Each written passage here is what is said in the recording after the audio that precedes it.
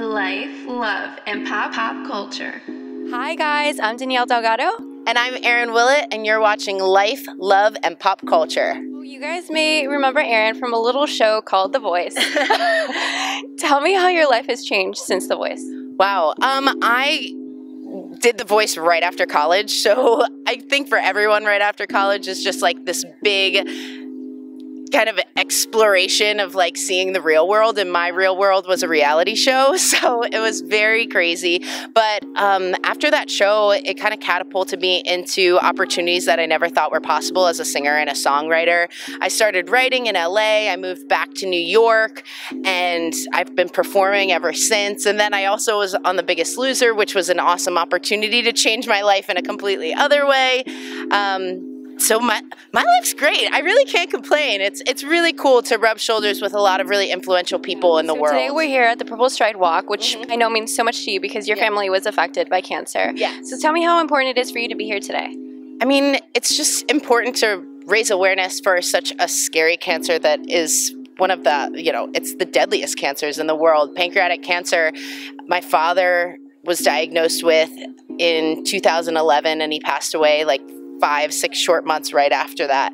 And it's terrible because a lot of the time it is found in such late stages. And because of that, you're not seeing a big survival rate. So if we do raise awareness and we show that early detection is key, that maybe that survival rate can start going up. It has been going up. We need it to go up more. I know Pancreatic Cancer Action Network's goal is to double the survival rate by 2020, and I hope that it's even more than that. So today you're performing your new single, Yes. Hope's a Lie, Yes. which is amazing. If you guys haven't heard it, you guys have to go check it out. Yes, and you have to download it. You have to download Hope's Alive.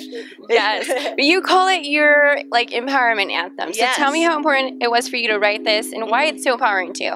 Well, my father was diagnosed and passed away in 2011, and I have worked with this organization for a while, but last year my friend Liz Russo called me, and unfortunately her father was diagnosed with pancreatic cancer, and I had written songs with her. She's an amazing songwriter, and she was like, we need to do something, we need to write a song, and I was absolutely in, because anything that Liz says is going to happen will happen. And we got in a room, we brought in another songwriter, Tova Lippin, whose mother actually has survived pancreatic cancer past 5 years, which is incredible.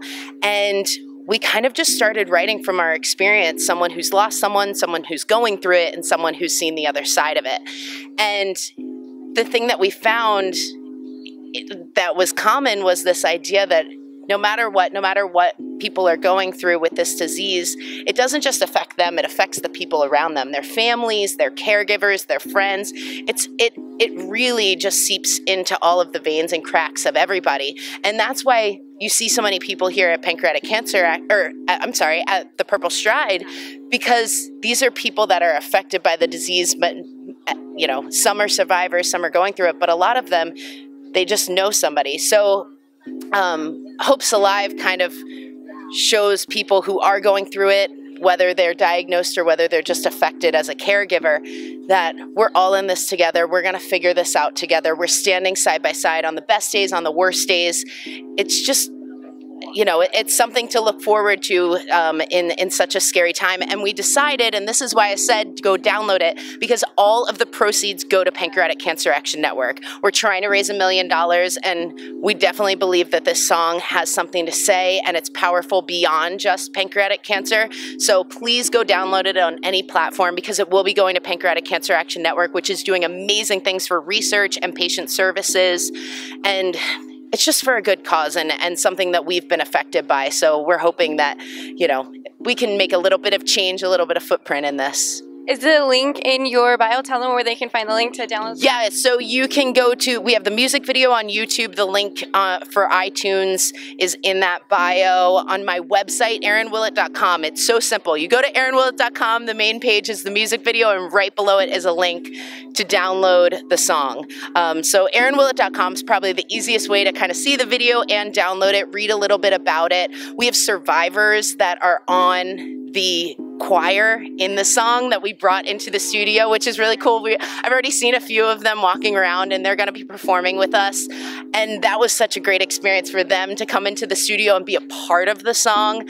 So we're just really happy for it, and we hope that people kind of take it, and we've heard so much feedback about it. People are like messaging us, and I had a gentleman who emailed me about how his wife was going through treatment of pancreatic cancer, and the song came out on his birthday, and it was like the most amazing birthday gift to just have something to bring the family together. So that's what we're hoping it can do. So just please go out and download it, because beyond that, it's just 99 cents. But if you imagine 1 million people doing it, it doesn't seem that hard. Well, guys, go download it, because it really is a great song. Yeah, it's a great anthem. Hopefully it'll pump you up and make you realize that hope is alive no matter what you're doing. Well, thank you so much, Erin, for being here. And don't forget to tune in next time, guys, as we discuss more life, love, and pop culture.